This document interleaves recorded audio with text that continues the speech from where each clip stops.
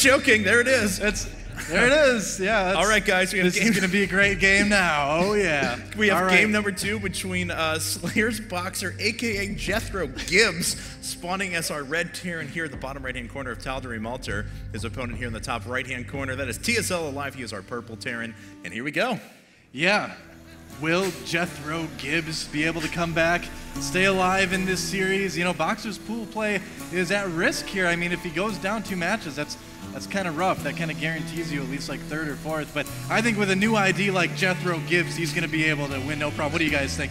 Jethro Gibbs? That sounds we got Jethro Gibbs. Yeah. I'm going to go back and change. That's going to be my Smurf ID for all time now. It's actually like Jethro Gibbs with a boxer mask on. Although now that I said that, it's not a Smurf ID anymore, is it actually? No, I'm pretty sure there's going to be 50 Jethro Gibbs accounts on Reddit by tomorrow. I have a Smurf ID, but I'm not going to say it. I actually own the ladder on that one now. But oh, so secret. Yeah, I can't tell you. If I told you, I'd have to kill you. And then I'd be casting by myself. I don't want to do that. I only have Cast Pajamas, and I'm only diamonds when I ladder. People are like, oh, I'm playing Cast Pajamas. I thought you were better or something. I'm like, oh. You know, that's as far as like casters, all casters being pro gamers and things, there's actually a kind of a big misconception. Like a lot of people think the Korean casters for the GSL are all former pro gamers, and they're actually not. Maybe only 2 of them, I think, are actually 2 or 3.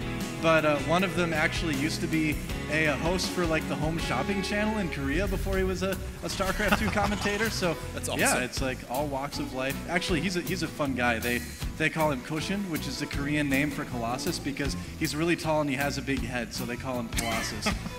Yeah, he's known as the Colossus caster. If you've seen the interviews on the GSL where it's that really tall guy with the big hair. Qualifiers, he had a little interview. I remember seeing Colossus, that. There you go. Yep. And old Jethro Gibbs decided to go gas first before Barracks. Of course, his opponent Alive throwing down gas after that as well.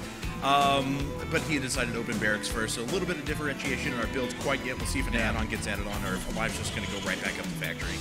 Well, it's a little bit bigger map than Shakuras, so either way, the players are going to have a little bit more time to prepare for whatever their opponents are doing. The thing with Tal'Darim Altar, though, is it's hard to scout your opponent, really. Yeah. A lot of players even still send out 2 gatherers sometimes to do scouting early on.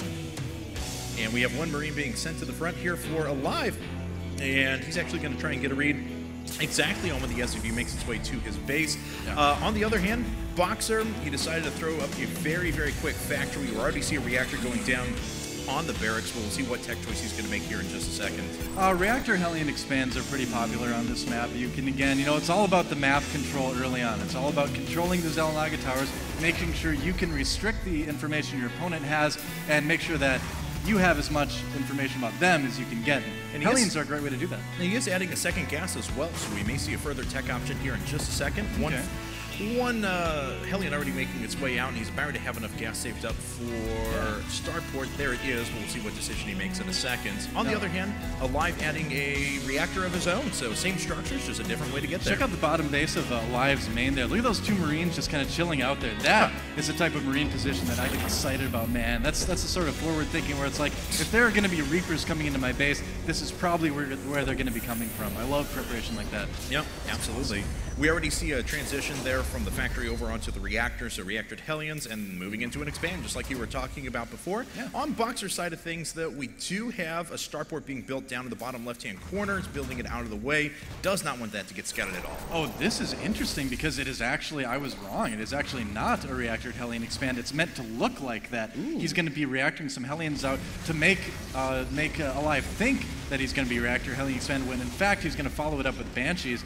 And this is going to be great. I mean, if the Oxer can get in there and even, you know, damage the Marines, that's going to make the SCVs that much more powerful. There's or the SCVs. They're not going to attack this. Well, maybe we'll see if he bit by bits it, but they're probably not. It's going to be the Banshees doing the damage. But that's a very Korean style to do things too. I mean, in the Western scene, Banshees are used mostly to kill gatherers, where in the Korean scene, a lot of Koreans focus on killing Marines to make a follow-up push that much stronger. And actually, Jethro Gibbs did get in there with the Hellion for a little while. So I can't stop saying it. I have to. It's too perfect of an ID to, yeah. Let's give him the respect he deserves, though. It is Slayer's Boxer. He did get in there with the Hellion. He got a full scout on his opponent's base, saw the expansion coming up, whole 9 yards.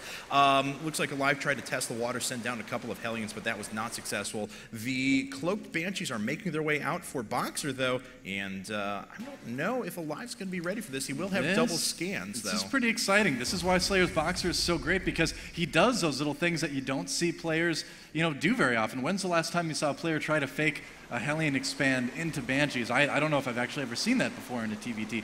It's very, very cool. Yeah, certainly. And Banshee's making its way out now. There's a Viking out in time. Will he see it? And Alive has beautiful positioning with his Marines. May be able to catch him before that goes into cloak. Yep, the Vikings. Oh, the patrol for the Viking might miss the Banshee. He does see it. No, he's got disaster. But if Boxer can keep it alive in time, keep it alive until cloak finishes. He's got just a couple seconds left on that.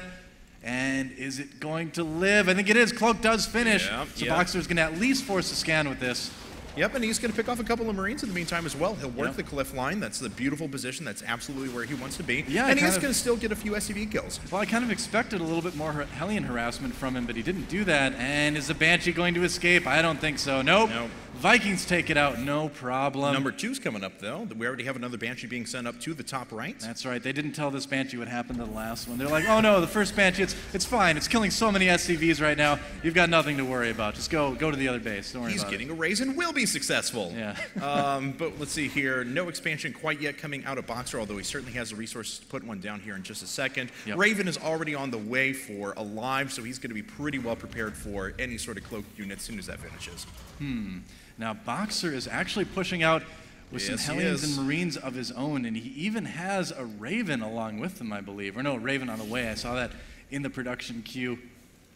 But here we have it. Cloak Banshee starting to do some damage. Has already picked off a couple of SCV kills. The Vikings are being sent over. Are the Marines pulling? Yes, they are. That is going to allow the Hellions to make their way up through the front if they so desire. Banshee has already gotten itself away, though, getting 3 kills. And gets away scot-free. It's actually Alive that made the Raven, too, as Ravens are pretty good at seeing cloaked Banshees. Yes, indeed. Useful for another Banshee coming in as well. Boxer focusing down some more Marines, and with that Raven though, Banshee's gonna get seen by Banshee. Bye-bye. Oh, no. Oh, well, actually escaped just in the last second. Yes, it did. Actually moved away for it after the last shot.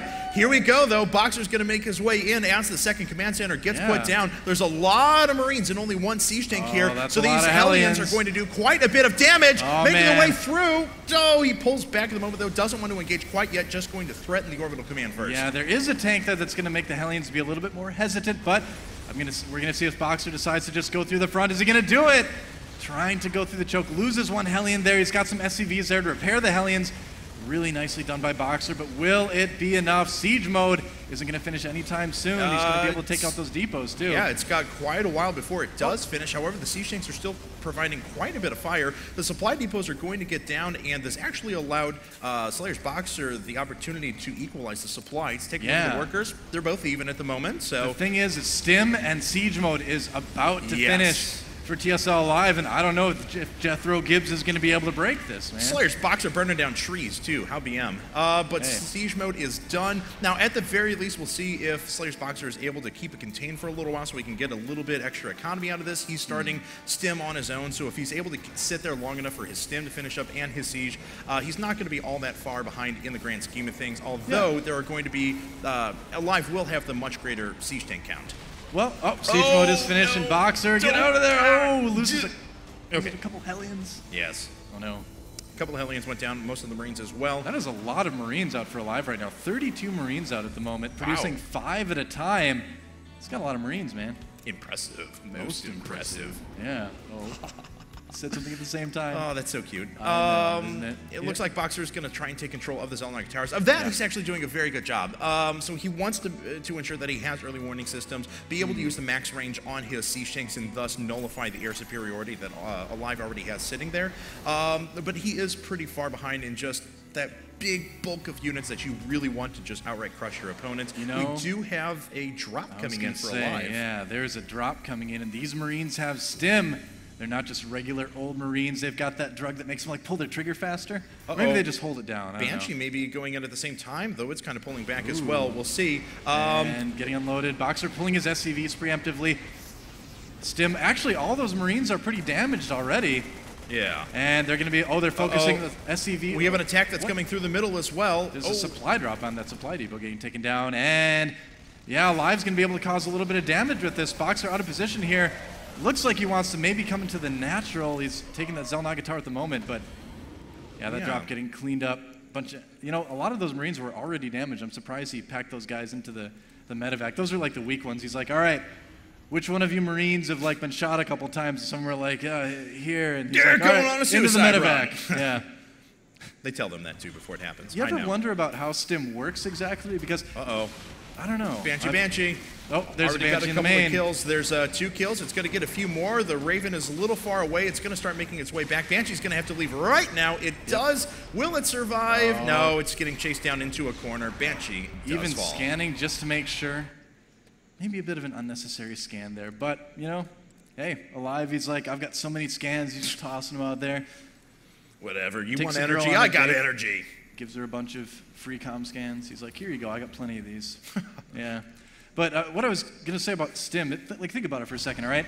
So with a machine gun, normally you hold down the trigger, right, to fire? Right. So, but they fire faster with Stim, so does that mean that the machine guns that the Marines have aren't fully automatic? They just like have to pull the trigger really fast? Or they're partially bionic and actually are incorporated into the Marine's body itself. Oh, that could be true. But look at this. There's another Marine drop at the natural of Boxer doing a little bit of damage. But Boxer already pulling away right away. I mean, those are just dead Marine carcasses that are littered from the siege tank. So Boxer actually very, very aware of the map. We've been on 2-base versus 2-base for quite a while. I already see a shadow of a third coming out for Boxer. Alive's command center is just finishing up, but here we go. Boxer stims up a few units. Looks like he wanted to try and take out a couple of things, but it doesn't matter. Alive's going to make his way in. He's got a lot of Marines. His tanks are on siege. He can absorb the splash fire. That's going to force Boxer to retreat. Alive just has so much stuff. He's got so many Vikings as well. I think Boxer is in huge, huge trouble right now. He doesn't have a lot to defend against this. He has a couple siege tanks, a couple Marines, but Alive has managed to break that position. And if he plays it carefully with that air advantage that the Vikings give him, he's going to be in a great spot here. And it looks like both players are going to siege up at the same time. This missile turret doing a little bit of work on the Vikings, but already Boxer is losing a lot of units, lost some economy as well, but he's doing a good job of cleaning this up. He turns it around, and he takes out the rest of the tanks. Manages to get the positioning there, drawing a couple siege tank shots to keep those Marines safe. Great engagement by Boxer. Wow, and he is still in this game, and now it is Jethro Gibbs who has the supply lead. Jethro Gibbs. Jethro Gibbs. We need Jethro Gibbs t-shirts or something now. Yeah, we better have him by tomorrow. Third base just finishing up now for Jethro Gibbs as he takes down his rocks over on the right-hand side. Alive has already done that, though, PFing his third, so his economy is going to be plenty good. I'm sure he's going to start switching over some SCVs there in a second. I never thought we'd see an ID that would actually make me laugh harder than Hope Torture, but Jethro Gibbs, man, that does it. Pretty good. That's pretty good. I like that. Yep. So let's see here. A lot of Marines out for Boxer. SCV count is actually in Boxer's favor at the moment, although a bunch of mules were just called down for Alive. He does have a slight Marine disadvantage, but he's up in tanks, and he's about equalized the air advantage as well. So he's doing really well at the moment. Yeah, absolutely. And you know what? Uh-oh, do we have some sort of a drop? No, we have Raven harass. Oh, nice. Auto turrets getting dropped down. I like it. I get excited whenever there are Ravens around. They're like my favorite. We had an attack in the middle as well. No, it looks like just a couple of Marines were sent out to scout for Alive. Looks like he lost most of his pack, though.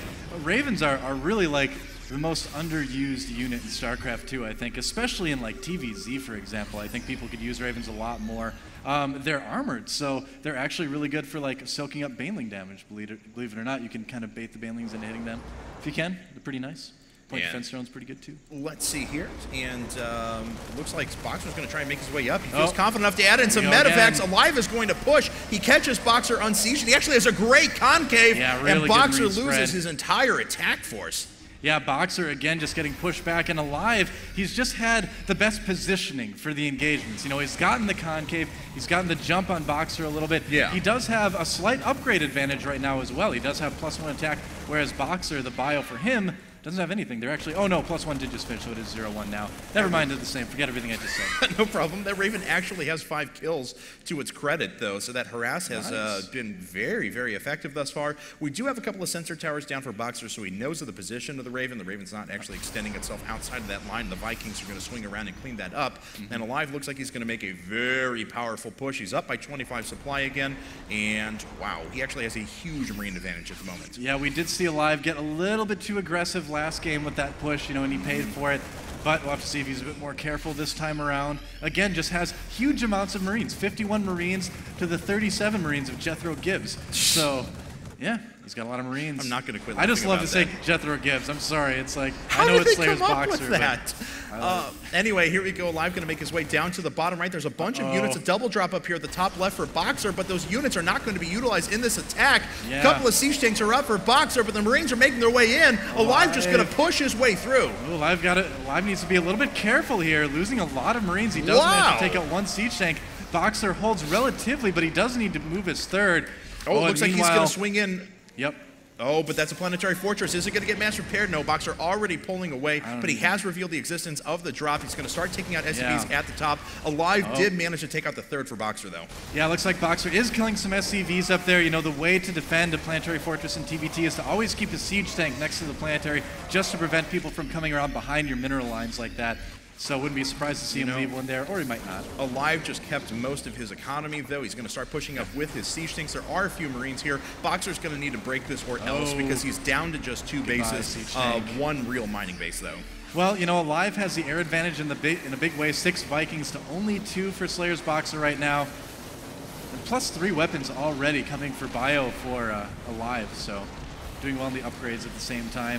Yeah, certainly. Yeah, Boxer's just going to keep getting pushed back here. It's tough. He's going to need to act. He's Alive has a huge force coming through the top as well.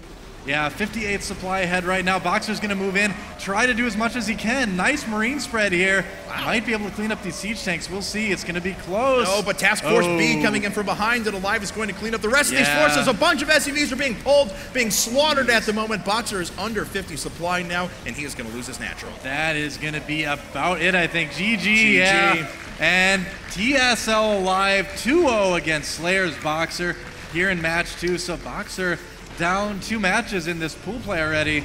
Yep. It's not looking good for him, I gotta say. No, it's not unfortunate. at all. Nobody's being eliminated today, so don't worry about it. We're still gonna see more games from Boxer later on, but don't forget, we do give $1,000 to first place in pool play, $500 to second, so still quite a bit is on the line. Yep, that's right. We saw.